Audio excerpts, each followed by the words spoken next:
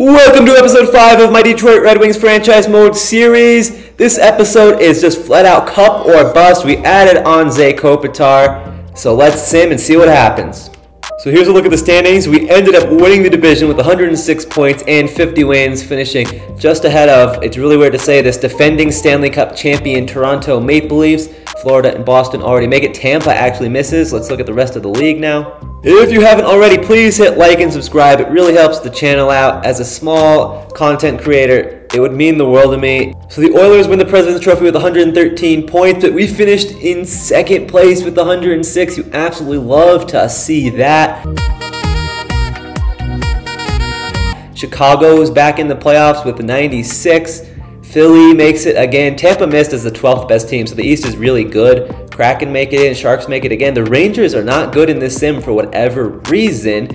And let's see who's taking last. Ottawa Senators, that great top 6 everyone's talking about in person, has collapsed in the video game, and I wouldn't be shocked if that happened in real life because they have no defense. So I guess it wouldn't be the top 6 collapsing, but I could see them not being nearly as good as anyone expects.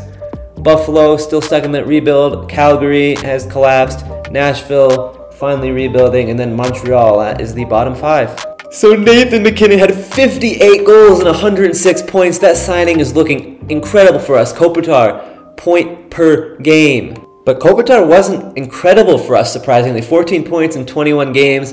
But he's a two-way forward. We all know that. Larkin 75, Raymond 71, Pavelski 68. The offense was amazing. Mo Seider 49. You love to see that. Soderblom 35. Mata only ended up playing in 21 games. Edmondson is an 83 now. Raymond is an 86. Ville Husso was phenomenal. 40 wins, 913 save percentage. Talbot struggled but still was 10-6-3, so I can't complain too much. Jack Campbell leads the league in wins with 45 though. Samsonov 41, so a lot of big winning goalies this year. Campbell also a 913 save percentage, so I'd say even though Husso is great, it's likely that Campbell will win the Vezina. As for rookies, Tomas Rensfeldt, that medium franchise player, he's already a 90 overall, 82 points in 82 games. That's ridiculous. Eklund, also a beast in this now. Kenton Johnson, also great. Bedard, you are not winning Rookie of the Year, apparently. Only 56 points in 86 overall. And Nikita Kucherov leads the league in points with 109. I was really hoping it would be MacKinnon, but MacKinnon scored 58 goals, so I think he still has a good shot at the heart. And McDavid with 100 there, and that was the only 3 players over 100 points. In fact, scrolling down, Svechnikov is on the first page, and he only has 89. Matthews with 92. DeBrincat, maybe we should have traded for him, had 93. MacKinnon is taking home the Rocket. No surprise there. Let's see who's leading in assists. Condry with 41 goals as well. Drew Doughty leads the league in assists. That's insane. Tied with Teravainen, though, with 64. Heiskanen out there with 61. Krejci still has it with 58. Miro Heiskanen, 73 points. Drew Doughty, 73 points. Barry with 69. Nice. I think Heiskanen is going to take home the Norris. Makar, Yossi, and Fox all in the 60s, while Hedman with 59. And we are against the Philadelphia Flyers in the playoffs. If we don't get out of this first round, I will scream. Flyers overall have a very solid offense, but other than Couturier, no one super great. More Couturier, Konechny, Atkinson, Frost, Farabee, Bunting, Lawton, LeBanc, Tippett, Hayes, Nick Foligno only a 79. Solid depth, but not quite good as ours. On defense, Provorov and D'Angelo, 85 and 86. Ellis and ZDENO CHARA is still going now with the Flyers, age 47 as an 81. That's pretty crazy. Overall, they have a very solid team, but lack that star power that we have. In goal will be 88 overall Carter Hart, so that's what scares me more than anything with this team. Game 1 in Detroit, 0-0 at the end of the first. 2-0 Philly at the end of the second. Kevin, come on, man, why you gotta do that to me? 4-2 Flyers. MacKinnon gets 2 back, but Atkinson and the 79 overall Nick Foligno. Is this Detroit Red Wing team a team of chokers? Game 2. 1-0 Philly. Cam Atkinson. Come on, boys, let's step it up. We should be crushing this team. Or we'll step down. It's 3-0. 4-0. Oh my goodness, we got 40 shots on goal, so huge game from Carter Hart. But this is embarrassing. Game 3, this is honestly must win at this point. And that is what I like to see. Perron and Kubalik, 2-0 lead for us. Flyers get one back, which means we're going to slow sim this third period because it is a close game. We are getting outshot. Owen Tippett, the Ginger, scores on us, and it is tied 2-2. If we lose this game, there's going to be big changes in the offseason, let me tell you. 3-2. Attaboy, Mac Daddy. Hold on now. All we got to do is hold on. Let's keep it in there. Let's keep it in our offensive zone. Excuse me. 1 minute left. 10 seconds. Big win. We needed that desperately. Here is game 4. 2-1 Philly. Atkinson scoring a lot of goals, but so is McKinnon. But Konechny also gets one. Come on, let's step it up. We can't lose this game. 4-1 Philly. 7-2 Philly. Philly Husso, what are you doing? They only had 25 shots. Ville Husso only has an .853 save percentage, so he is getting benched for Cam Talbot. Here are what the forward lines are going to be looking like.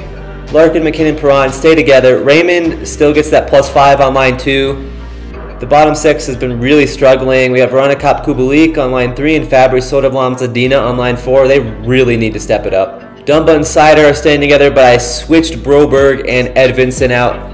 That bottom 4 group there has also really been struggling. Let's see what happens now. Here we go, winner go home. We're down 2-1. I have no idea why Ville Husso's in. That makes no sense. We're going to slow sim the third now. 5-on-4 power play. We need it. We don't get it. We're out shooting them. Come on, offense. Though I'm mad that Husso's still in, you can't blame the loss on him right now. We only have 1 goal. Another power play failed. Carter Hart's just too good. Are we really going to lose to the Philadelphia Flyers? Oh no! We are a team of chokers, and the New York Islanders are Stanley Cup champions. St. Louis goes from 8-1 to win the draft lottery. Good for them. Montreal also moves up. Joe Pavelski actually calls it quits. He was still a great player. 87 overall, 23 goals and 45 assists for us last year. I actually probably would have re-signed him, but like I said, it's time for big change. We had a lot of guys with expiring contracts, so that's a big one. Yandel finally calls it quits, even though he retired in real life this year. James Neal up there as well. And it is also the end of Carey Price. Joe Pavelski is now a coach for us, though. That's so sick. I love to see that. Mark Stahl and Shea Weber are now scouts. As you can see here, I just fired our head coach. His style was physical, and I'd like to hire a coach with a different style for next season. Here's what the playoff tree looks like. Islanders won in 7 over Winnipeg. Toronto choked in the first round in 7 games again. The world is back to normal. Panthers made it to the conference final. The Sharks are somehow really good. They made it to the conference final, so good for them. The Blackhawks also good. This sim is just wild.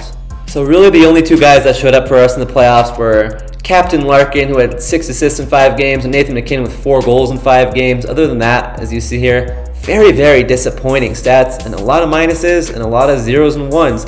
Kopitar, I regret trading for you. Mark Scheifele, 30 points in 27 games. Patrick Kane went off, 24 points in 13. Barzal likely won the Conn Smythe with 24 in 24. And there you see it once again, Islanders Cup champs. Oilers with the President's Trophy, so of course they did not win the Cup. Clarence's Campbell to Winnipeg and Prince of Wales to the Islanders. Kucherov to the Art Ross. Did McKinnon win the Hart? He did! Let's go! At least something good came out of this season. McKinnon with the Hart Trophy. Hopefully he can go back-to-back next year because we'll need it. Letang wins the Norris. He's old. That's surprising. Kucherov, Lady Bing. Rensfeldt, of course, wins the Calder. Barzal did win the Conn Smythe. Tristan Jarry wins the Vezina. It's a little unexpected. William M. Jennings to Jack Campbell. Yanni Hakanpää gets the Masterton. The Sharks coach back-to-back. Jack Adams, honestly well-deserved. Barkov, Selke once again.